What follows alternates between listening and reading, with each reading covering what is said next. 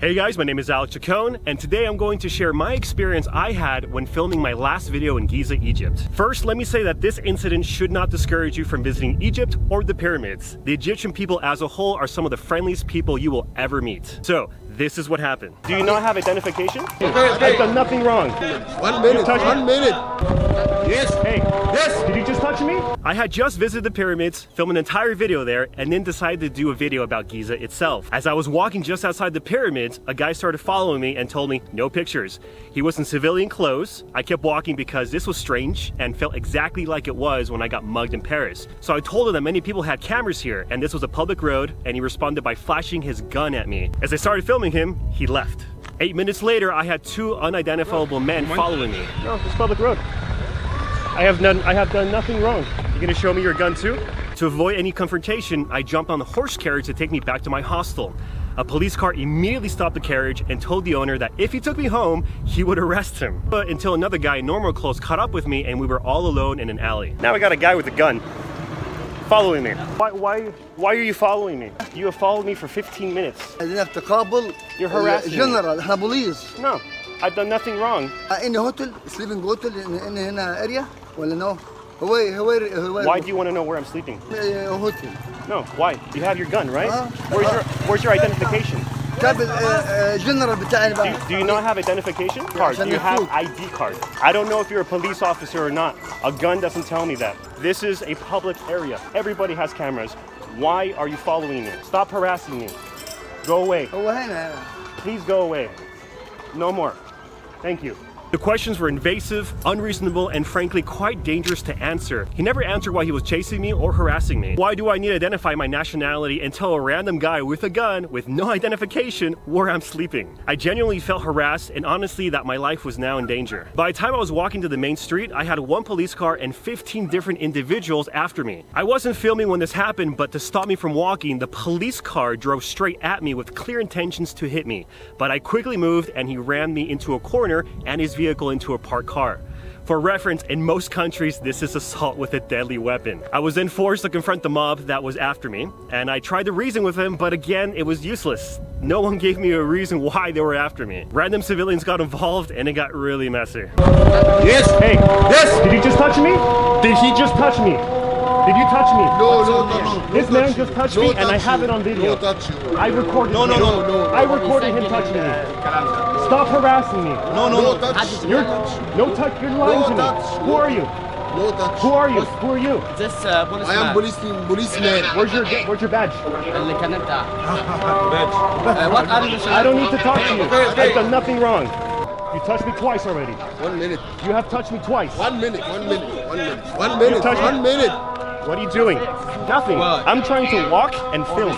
What's your nationality? Doesn't matter what my nationality is. What is the problem? I'm going home. Thank you guys. You've been very kind. Listen. Thank you. You can go home. You can go home. That's the third time you touched me. Are you police? No. I'm just translate. This is an official matter now. I cannot translate. All right, I was then forcibly detained. That means I was grabbed physically by two men, including one guy in a white uniform. He knew he messed up when he looked at me and saw I was filming him, so he ran off and I didn't see him again. This mob was now jeopardizing my safety, and it felt like I was about to get robbed and beaten as people were yelling and grabbing me. I continued trying to get away from this dangerous situation by calmly walking away, until finally a uniformed officer in another police car showed up. He asked me not to film. At this point, I stupidly agreed, and he said he was a captain of the area. I repeatedly asked him to show me his identification and for everyone else to show me their identification as well, which everyone refused. Again, I asked why they were harassing me. Again, I was not given any reason. 10 minutes later, he finally showed me one of his subordinates' IDs. It was frail, sun-faded paper that really didn't look official. He then escorted me to his police station and office, where he asked me the same questions. Where are you from? Where are you staying? Again, I refused to answer without being given a reason as to why I was harassed and assaulted several times by his officers who wouldn't identify themselves or even tell me why they were chasing me. He finally came up with a weak, completely untrue reason and excuse that I wasn't allowed to film or photograph anywhere in the streets of Giza. I couldn't help but laugh and remind him that I was in the public area with lots of other people with cameras doing the same exact thing. This was the pyramids of Giza, after all, the most visited tourist site in the world. Again, I asked him why me? No answer, and wanted to see my pictures on my camera. I refused again. After 10 more minutes of interrogation, I decided to tell him where I was from because I knew this could change everything.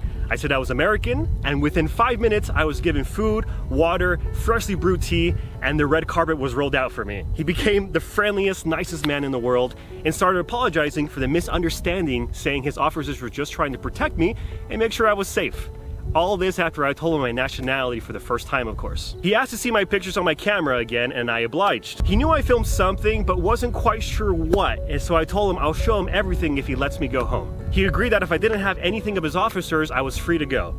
Obviously, I did. He was trying to erase the evidence, but I knew I had to keep the footage to tell this story. So I played the game. I went as slow as humanly possible, showing him every single second of every single clip I had. Cows, the streets, the horses. Finally, the last clips of the ordeal were up. By some act of luck, he said, okay, that's enough, don't need to see any more. Just barely missing and seeing these clips. It was apparent he was tired and I wasted enough of his time. He realized that he and his people made a big mistake, tried to make it up by being nice, and finally letting me go. I said thank you and have a nice day. Okay, so let me explain exactly what I found out later on after I brought this to the attention of my Egyptian friends and officials. First, it is not illegal to film on the streets of Giza. I didn't fly a drone or film government buildings, which is illegal. I did absolutely nothing wrong in this entire situation. I later learned that the government tries to keep such issues like sanitation, living conditions in Giza a secret to the public. I mean, just look at my last video on Giza itself. Doesn't exactly make the place look great. Second, I was stopped, harassed, and cited as a threat, perhaps even a terrorist, because I was a single male with a beard that looks Middle Eastern. My Egyptian friends tell me that they themselves experienced the worst treatment by police in their own country, and this kind of treatment is very common for Egyptian men, I'm told. The number one tactic of these police is to intimidate you and scare you into doing whatever they want and answer any question by showing you their gun and harassing you. I knew that I needed to stand my ground after my risk assessment of the situation. Filming this was a calculated risk, but I did have it in mind that I could be unlawfully arrested, detained, or even worse, shot. But I knew I needed to tell this story. I did everything right in this situation. I remained calm the entire time. I didn't yell like everybody else was yelling to me. I asked the right questions. I knew my rights and the law, and I never ran away. I felt if I did, I might have been shot. Also, if I hadn't jumped out of the way of the police car, I could have been killed. That's no joke, that was a real possibility of happening. When I asked the captain about his officers grabbing and assaulting me, he was more worried about deleting the footage than acknowledging the mistake and apologizing. In the end, I felt violated, scared, threatened, and this was an unsettling experience that showed me the ugly reality of how police profile, handle, and unjustly deal with their mistakes, and even their gross use of power. Again, don't let this stop you from visiting the pyramids or getting to know the Egyptian people. I personally still recommend it, and I would go back again. I had an incredible time and a great positive experience overall. But keep in mind, if the authorities don't like the way you look, or if you're a single male with a beard and a camera walking the streets, you might be in for a surprise. So, thanks for joining me for this video. See you next time.